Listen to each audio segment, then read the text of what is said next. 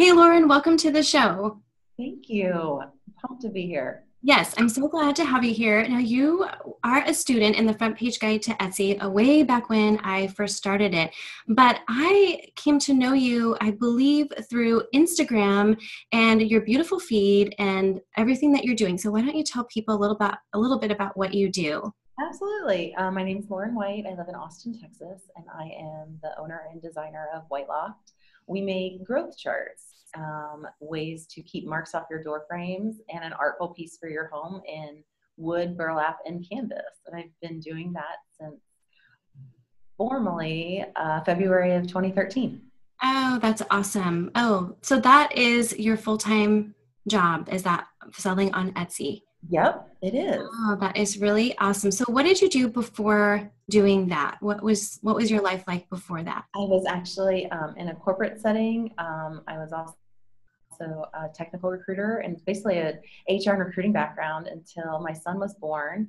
Decided to stay home with him and didn't really plan to launch a business, but that's kind of what happened. Oh, that is so awesome. Okay, so the growth charts now, what do they look like? I've seen them on Instagram for those that aren't familiar with it. What materials do you use? What do you make them out of? Sure, absolutely. I make a wooden one out of a white pine. It is literally like a 6 foot piece of lumber that I stain and hand number to look like a giant ruler. So it measures inches as your kids grow. You can hang it on the wall. It comes ready to hang. You can mark on it with a Sharpie.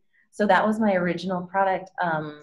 Funny, when I started, like I said, I didn't really set out to start a business. My son was 18 months old and I couldn't find cute crib sheets. So I just decided to make them myself. And I decided to also make a cute wooden growth chart because I wanted one of those. And friends kept encouraging me to open a shop and I would buy this from you and that kind of thing. So, and that's what happened on Valentine's Day of 2013. I sat on the couch with my husband and just hit open shop with no expectations of anything. Oh, Um, and since then, we've evolved and added new products.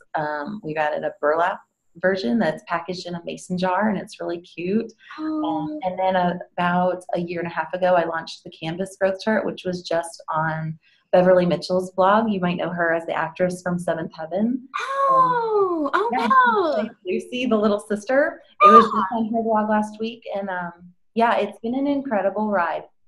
So, did she just buy that from you? Did you send it to her? How did that happen? Yeah, we had kind of a mutual connection, and I sent her a wooden ruler as part of that in like February of this year, and never heard, I didn't know, and then our paths kind of crossed through a strange connection, and she emailed me directly with this amazing paragraph saying, literally, it says, "I am obsessed with this ruler. I love it so much," and so we're working on some future collaborations. But she was using the Canvas chart for a photo shoot, and now it showed up on her website as well.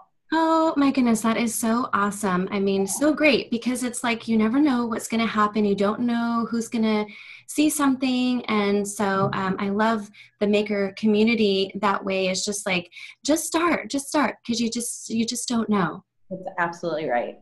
So, okay, I know that you and I talked about this a little bit before, but when you were growing up, you have some pretty crafty parents, right? So you kind of grew up in a maker sort of environment. I did. I didn't know it at the time. In fact, I was just talking to a friend about this. My dad is just retiring. He is, we call him Party of One. He essentially has been remodeling kitchens and bathrooms my entire life. He started with a shop in our garage where deliveries would be made of different types of materials, and he would work out there. And, you know, when you're 5 and 6 years old and you're just on your roller skates going around in the garage, you don't realize what you're being exposed to. My mom loves to quilt, and so I always watched her being crafty and whatnot. But when I got out of high school and went to college, I kind of took a more professional, like corporate route. I got an advertising and public relations degree because I really thought that's what I wanted to do. Worked in that for a while, transitioned into more of a recruiting role in software and healthcare and all different types of industries. But like I said, when my son was about 9 months old, I decided it was time to stay home and be a full-time mom. But that didn't stick too long because White Loft had other plans for me.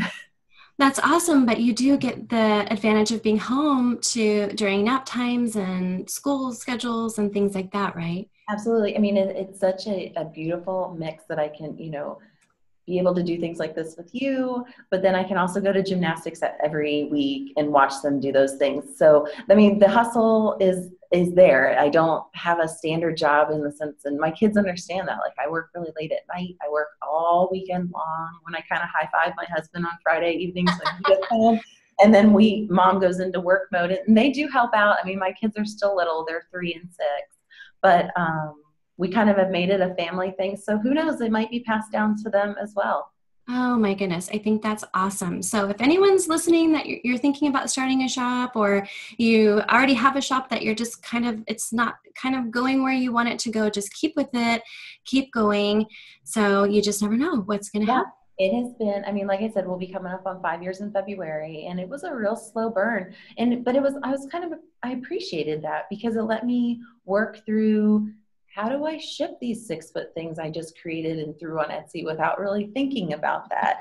And, how am I going to package this from a marketing perspective, and how am I going to continue to grow my business? So, but yeah, that is great advice. You just keep going.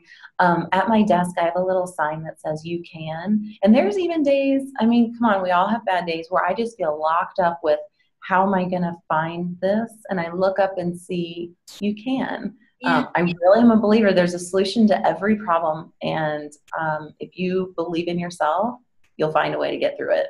Yeah, and you're doing it full time. And so I think that is so great. So now, listing things on Etsy, it's not a list it and forget it type of a platform. So your Instagram is so awesome. Is that your primary way of letting people know about your Etsy shop? It really is. I really didn't know a lot about Instagram when I joined it. I just thought it was really fun, started throwing up some pictures, and it's kind of developed a life of its own. I think like my big advice on Instagram, and what I do love about it, is that if you can be really genuine in your posts and keep it varied. So I don't post picture after picture of growth charts. Good point. I throw in one, like my daughter turned 3 last week, so I put a picture of her on a swing. And, I just try to come up with, or like, different things that are going on. Instagram stories has been an incredibly impactful way for me to reach customers. But yeah, I'm sure we'll talk about it later. I'm working on a collaboration with another small shop right now, and we solely used Instagram to push that message out to let people know. And it's been a success so far. Well, tell me about it. Let's jump in and say, yeah. Yeah. So one thing about Instagram I love is really the relationships that can form from it, like you and I, pretty much. And it's not just with your followers, the people who follow you as a shop, but with other brands. So I'm constantly liking and commenting, and I feel like I've kind of grown a relationship. Well, there is a woman named Ariel Nathan. She lives in Connecticut, and her shop is called North Detail, and she makes tea towels and mugs and beautiful things with like intentional things for a home decor space. Oh, I love it. I can't wait to check it out. Oh, you have to. It's beautiful. She has her own font, and I've always admired this font. When I launched the Canvas growth charts in April of 2016, she was all about it. She shared some of my images, and we just kind of became friends. So a couple months ago, I wrote her and said, Ariel, I just love this font. Is there any way we can get together? Can I somehow use your font on my rulers? What can we do? And that's exactly what we did. So right now it's the White Loft standard numbers and tick marks and all that stuff. And then you can personalize your child's name or your family name in her font. And this is the first time I've ever done something like this. And it's been a great success. And we just, I'm so glad I met her, all because of Instagram. I think that's so great. A couple of years ago, I was doing, it was so crazy how things evolve, and I tried to do too much because marketing and this business is more my main thing, and I was doing an Etsy side thing, but Instagram actually led me, much like you, to somebody who could make handmade frames for me, because I was printing off Instagram images, and then I was putting epoxy over the top and with some glitter in certain places. And then she made a customized frame where that piece, that little canvas piece, could pop right in and have some home decor for people. That looked really awesome. And so I don't do that anymore, but she was the Summery Umbrella. She still is. Oh, yeah. You know her? Yeah. So she's got a great account too. And Instagram is so wonderful for finding genuine people who are small business owners just like you that just love collaborating. And so I think that's another tip for people, that if you're feeling alone and just kind of, in your own world and not succeeding as much as you want to, maybe find somebody. Makers want to work with other makers for sure. There's definitely more sense of a community over competition on Instagram, and I really believe that, because you've got to kind of find your group.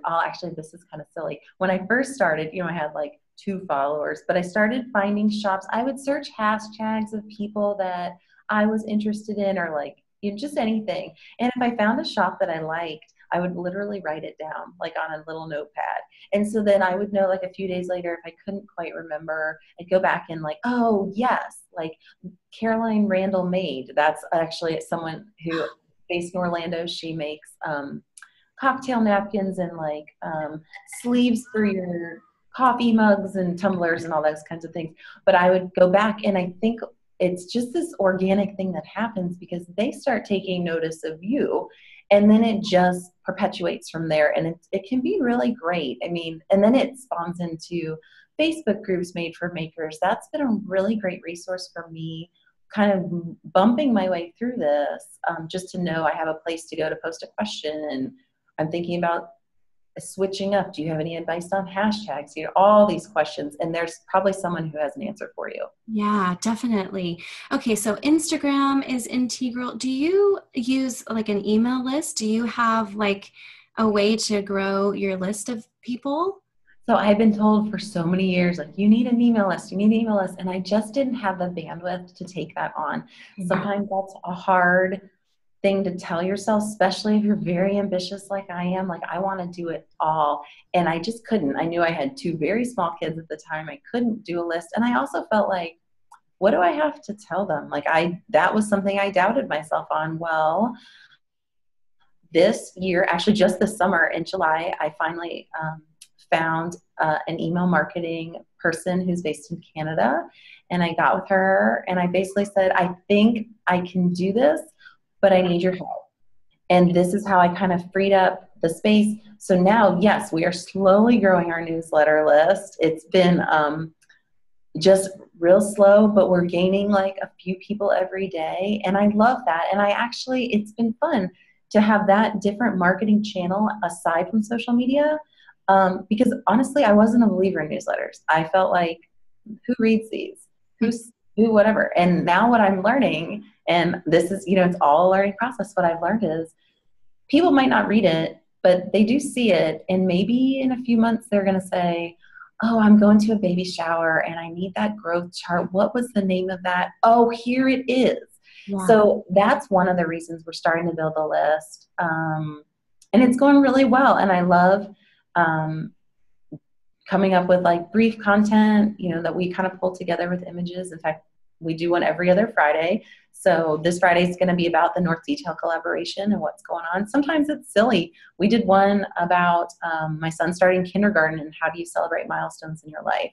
So I think it's great because it's a way to create a community as well. And in my online marketing space, a lot of what I kind of would encourage people to do is like, if you do have a discount or a coupon or a download or something that you can give away for free in exchange for the email address, but then you can do fun things like that and connect with them and create that community that you kind of, I hate to say the word own in a way, because you want to have friends and community, but in a sense you can then say, gosh, it's my birthday. I'm giving 75% off of all my burlap or whatever. And you can send that to that small community. So that has been really powerful. Even this is kind of fun.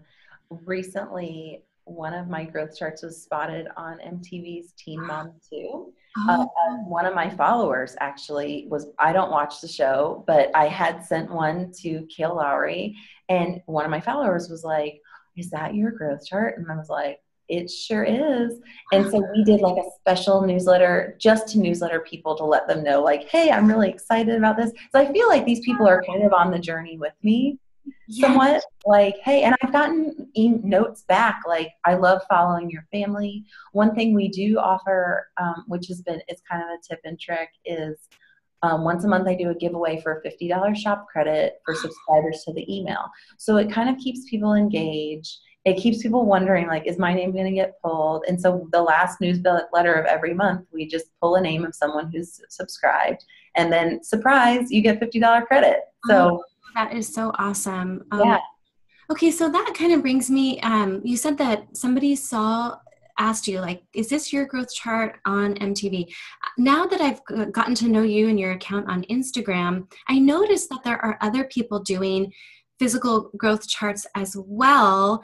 Are you seeing more of that after did you see any of it when you started, or is it just all kind of recent? I didn't, but that said, I didn't really look. I really just put up that Etsy shop because my friend was like, these are great and I want to buy one. Set it up so that I can actually make an order with you. Yeah. So it was almost like ignorance is bliss. I didn't know. Yeah. Clearly on Etsy, there are a lot. Just as if you sold t-shirts or jewelry, there's a lot of people who make things. And like what I like to say is that nobody makes the exact same thing. So there are other Instagram or other Etsy sellers and folks on Instagram who make growth charts. In fact, I'm friends with 2 of them. Awesome. We do occasionally cross paths, and we will ask each other questions on occasion. And it's just nice, and I feel like I'm all about being genuine, and that, I'm sorry. That's fine. I feel like that, it kind of takes some guts to email your competitor and say, hey, how are you shipping these things? That was a question that I got. And I felt like, there's one part of me that just wanted to hit delete and move away from it. And the other part of me thought, you know what? It's okay. I always go around, right? I think about like brands that started as one small thing and have grown into so much more. It can't be done with just one person. I frequently partner with Pottery Barn here in Austin, and I'll do pop-up shops inside. Yeah, Pottery Barn Kids. And I just think like that brand didn't start just by one person like slaving away making furniture. Like it slowly grew. So, and that's another point. Like you never know who you're going to meet and the relationships that are going to form from that. I never imagined when I started White Loft, I designed a logo and stuff based around Pottery Barn, believe it or not. Like that's kind of the people I wanted to target. I wanted to be that. That was sort of like the ultimate goal. And the day I got a call saying, hey, do you want to come in on a Saturday and sell your growth charts? Like we had a couple of those moments. I mean, and I think that's fun too. So if you're being genuine and you are celebrating, even that's kind of a big one, but even a small one, you get your first Etsy sale, take yourself out that night. Yeah, exactly. Even if it's a $2 printable that you're selling, just celebrate. It's so true because it's hard. And there are days where I think I try to be pretty positive in nature, but there are days when you're like, is this really worth it? Like, is it? Because it's a lot of hustle. It's a lot of time away from your family. But at the end of the day, I love it. And I am proud of the heirloom pieces that I'm bringing into people's homes. Yeah. And that's what I was just going to say. You're making heirloom pieces because they're personalized, right? And yeah. So, how cool would it be to then, those kids grow up and then they have kids and they've got this growth chart and then order a new one from you, for their new. It's just amazing. I love that whole thing. Wow, you're making me feel good about the sense of community and also the hope that, a Pottery Barn could call and say, hey, can you come in? How did they find you? Was it online or? It kind of started Pottery Barn's under the umbrella with West Elm and Williams Sonoma and that kind of thing. And I was in West Elm, here's a community over competition thing. A friend was invited to join a pop-up at West Elm and she said, I'd like to bring you along. So I started to meet the friends at West Elm and they were like, you should talk to Pottery Barn. And to me, Pottery Barn seemed like this big, mammoth corporate, they would never talk to someone like me. Well, what I learned after talking to their managers and like regional managers is Pottery Barn's really trying to do a reach out. As West Elm has been extremely successful at this, but really reaching out to their local makers and having a little focus because they know they're making millions of dollars. It's okay to have a little person come in and sell their candles or whatever it is. I don't mean little like in a bad way, but Yeah, no. and that has really like almost like taken down the curtain on my view on a big brand like that. It may be specific to Pottery Barn brands, but they're, I consider them friends now. Like we actually, the manager at Pottery Barn and I get our haircut by the same girl. So it kind of just, because you never really know. I've had really strange opportunities come up just because I was friendly to somebody and it kind of worked out.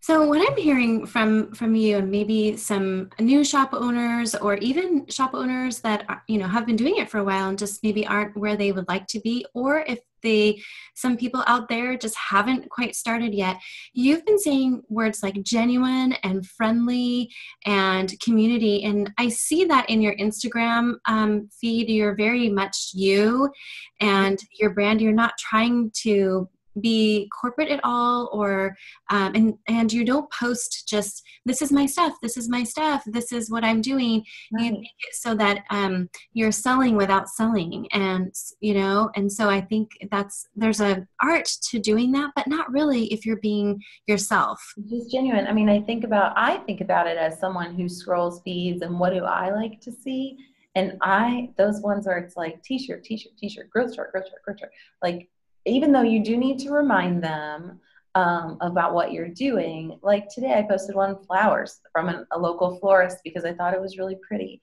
And I just try to mix it up. Like my daughter turned 3 last week, so we put a little picture of her on a swing.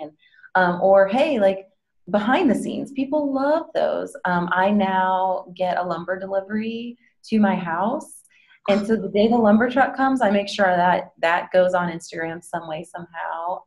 That's so I actually go out and it's funny, when I first started, every time I get an order, I'd run off to Lowe's or Home Depot and get the piece I need and bring it home and do it. And now we're at a point where I go to a lumber distributor about an hour outside of my house, and I pick through hundreds of pieces of lumber, and then it gets trucked back to my garage where I still do all the staining.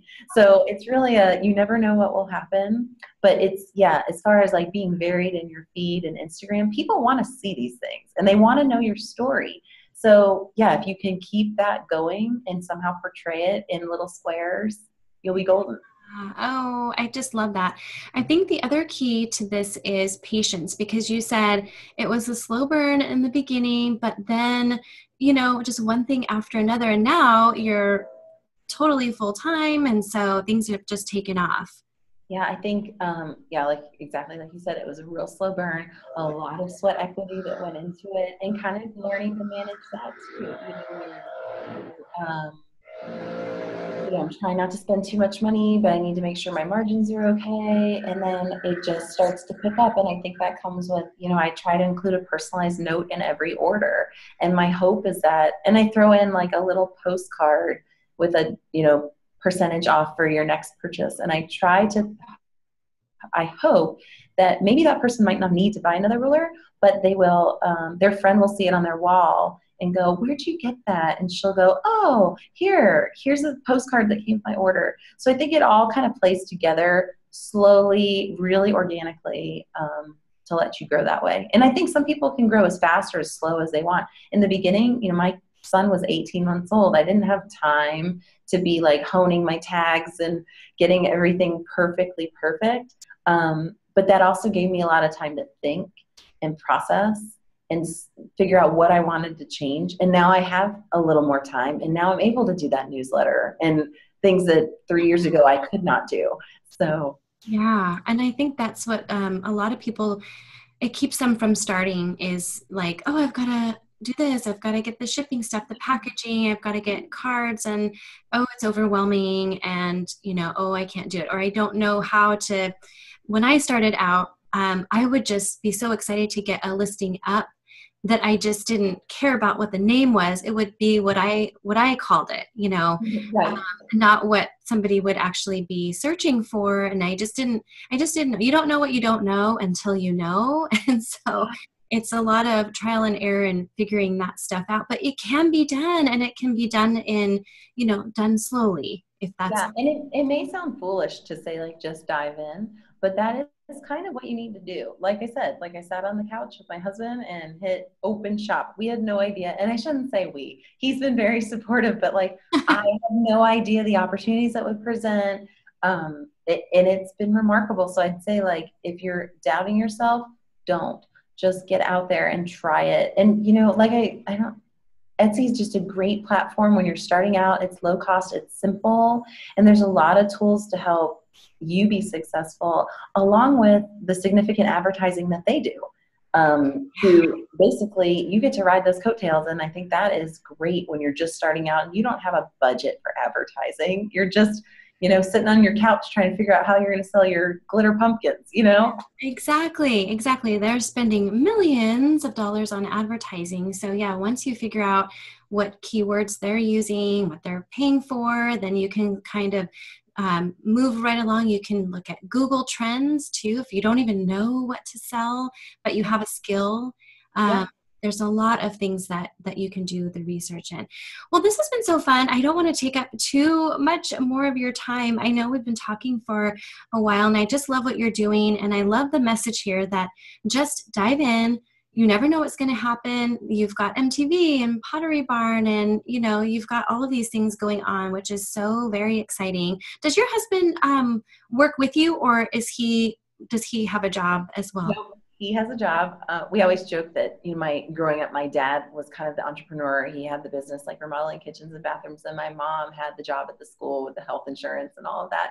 So he is that person in our life. He has a job, but he is certainly part of the process. Like, actually, we got a lumber delivery this morning, and so we'll be ordering pizza tonight and chopping up lumber in the driveway, and I need his help for that. So I love it. I love it. It's a family business, and your kids are growing up in this environment as well, and potentially could be passed down to them. So I think that's just awesome. And I want to leave you with one thing, because I heard this quote and I saved it on my phone so I could tell you about it. Brit & Co. is doing a conference right now called #CreateGood. Sarah Michelle Gellar was there yesterday and said this: if you don't believe in what you're doing and what you're saying, no one else is going to. And so I feel like that's something to hold on to, that for anybody who's like on the cusp or who's been doing it for a while, like, are you believing it? If you're believing it, they will believe it too. Yeah, I love that. And combining with the yes, you can, or you can, I think those are really great. Thank you so much for being here. I do have one last surprise question that's totally unrelated. It's not going to stump you at all. Okay. I like to ask it at the end. If you were to go to a potluck, your girlfriend's house, whatever it might be, what do you take? What does Lauren take to the potluck? And I'm so awful in the kitchen. Gosh, I would say, we make an incredible beer cheese dip. It's made with, if you can get it, it's made with Sam Adams Oktoberfest and a bunch of other very fattening, delicious things like cream cheese and more cheese and beer, and it's great. But basically, that's a signature thing in our house that we like to bring. So it's not your traditional, like, I'm going to bring meatballs or anything like that, but we love to bring this beer cheese dip with pretzels, and it's perfect, especially for fall and football season. And yeah. Oh, that's awesome. I love it. I love to cook, and I love to hear about what everybody else kind of makes. Now that sounds good. Now I'm craving that for the weekend. So thanks for that. You're too far away though, so I can't have yours. I know. Well, Lauren, thank you so much for being here. I'm going to see you on Instagram for sure. Everyone go check Lauren out. It's at Shop White Loft. Is that right? Shop White Loft. Shop White Loft. Okay, you guys. Thank you everyone online for being here. Thank you, Lauren, for being here. And I will see you guys in the next episode.